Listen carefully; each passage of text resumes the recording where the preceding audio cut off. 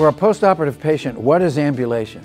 Is it getting up in bed? Is it getting up and sitting in the chair? Is it going to the bathroom?